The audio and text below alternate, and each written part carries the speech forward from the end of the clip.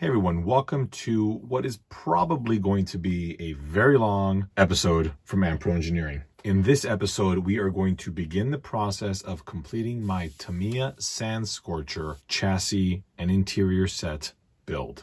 I've got a lot of parts to show with this project here. And before I even begin, I guess I should mention that all of the part numbers and links to the Shapeways page as well as MyMiniFactory will be in the description. Because of the volume of the parts, I will not post the part numbers on the screen because things will get a little bit crazy. But again, everything will be in the video description. What we have here is the main chassis.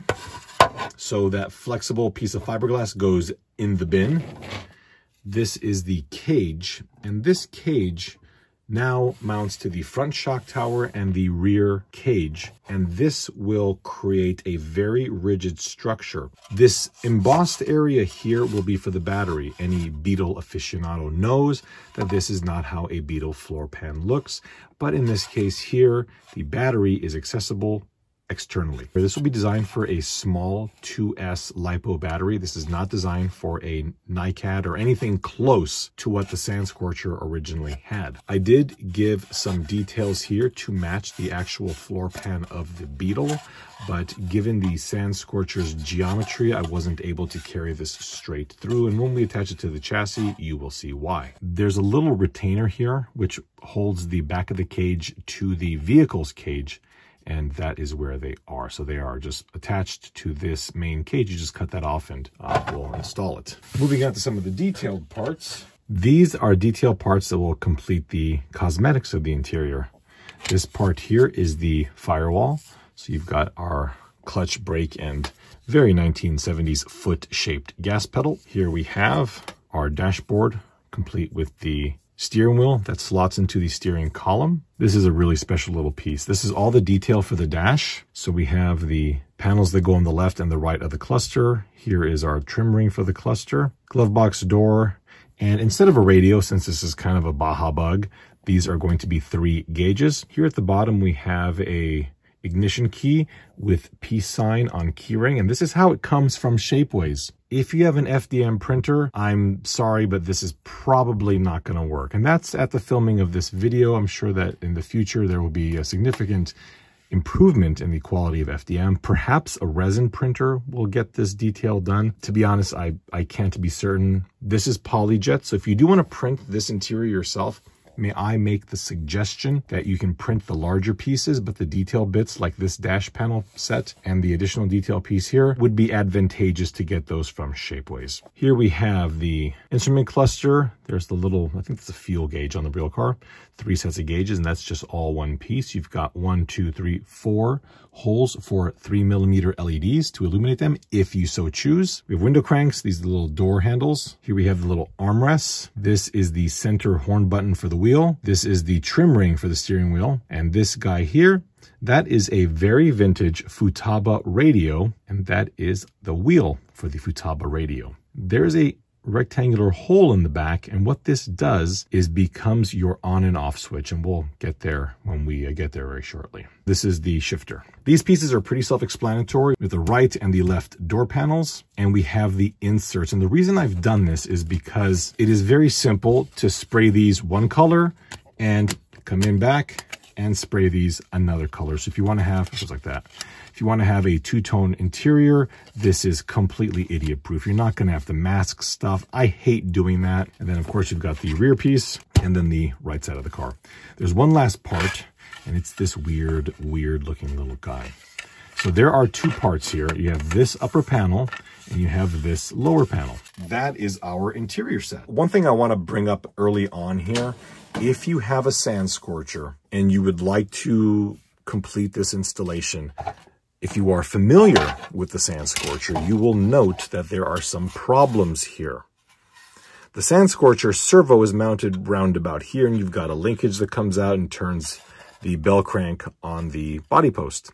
Well, that is no longer the case. Now the servo will screw in here and here, or if you've got a shorter servo, you can screw in there and there and just put a couple holes. You will no longer use the bell crank, and the servo will steer directly off of the bell crank on the servo, directly to the tie rods and to the knuckles on the car. You'll notice that there are no seats. The reason is I found some generic seats on the internet. These were like $6. I'll try and put a link in the description. The problem with putting links to eBay is that the sellers change constantly. But what I'll have is some basic dimensions so that you can find something similar, okay? Got your little seat mounts here on the bottom. What you notice is that the cage has little hooks right here, or I should say loops, on the cage if you want to install a 5-point harness. Before I begin the installation process, or I should say the assembly process, I will have to paint everything. Now, the thing is, if you use Shapeways, this nylon material doesn't paint particularly well if you want a shiny surface. So if you want it shiny, you're going to have to give it 5 or 6 coats of a sandable primer and then sand this very carefully. The nylon does not sand well at all. If you're going to use an FDM, you've got ABS. There's a lot of different agents you can put on it to melt the ABS a bit and give it a smoother finish. So just note that the finishing process here will be dependent on the material that you choose.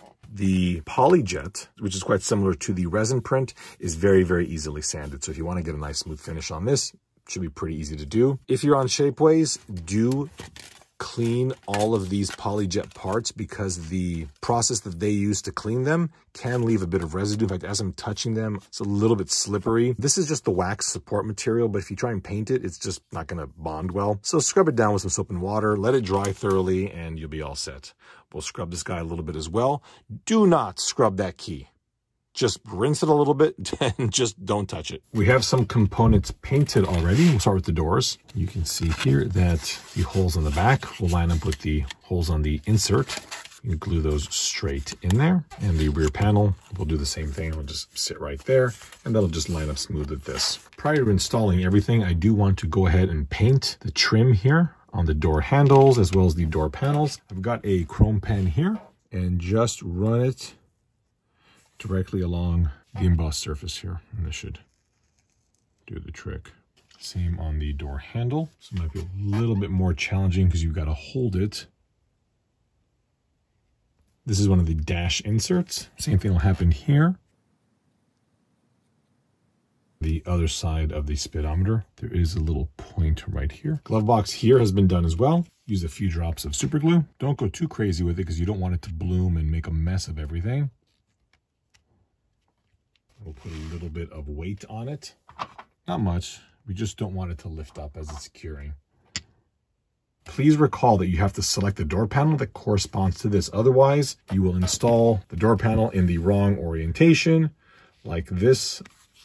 Or worse yet, you'll have it upside down. So please make note of that. All right, so the door handle installation is pretty straightforward. You can see here at the rear, there's a thin part and a thick part. The thin part was what was attached to the sprue, and the thick part is what actually lines up. So we'll just take our flush cutters, and very carefully, you want to cut off the thinner part. Don't go too high up. Let's just go ahead and put all that in, flip it over, and I'll put just a little dab of CA glue. Just a little tiny bit is all we're going to need. Next, we'll put in the door handle. Same with this. We'll just snip off the thinner piece.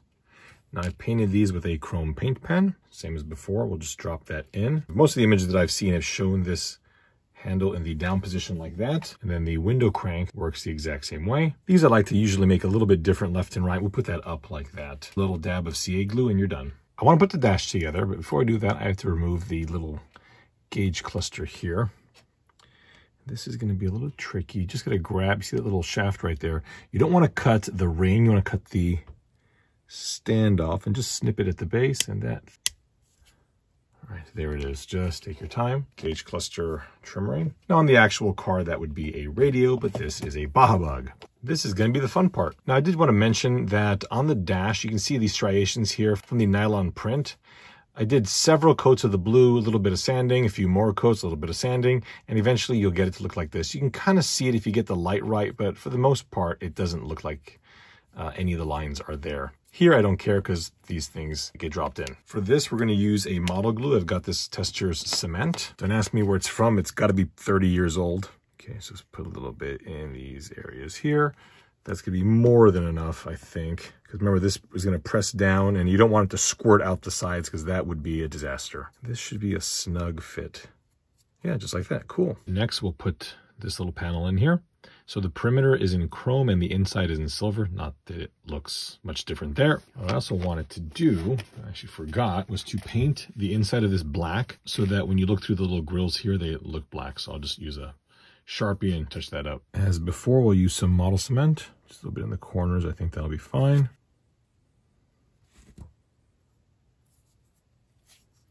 Okay.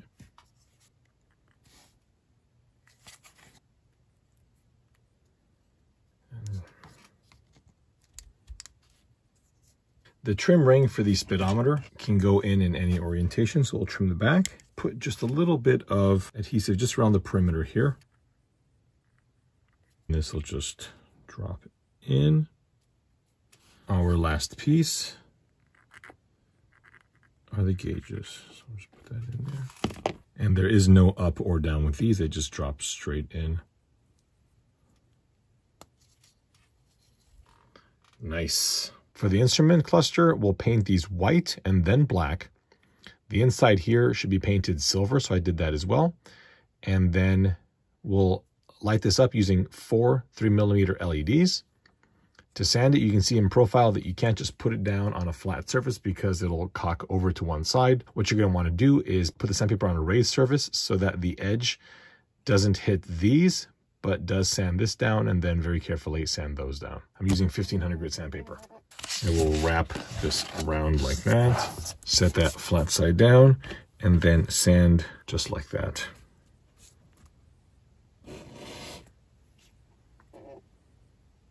Okay, you can see where the paint is coming off. So take your time here, you don't have to push very hard.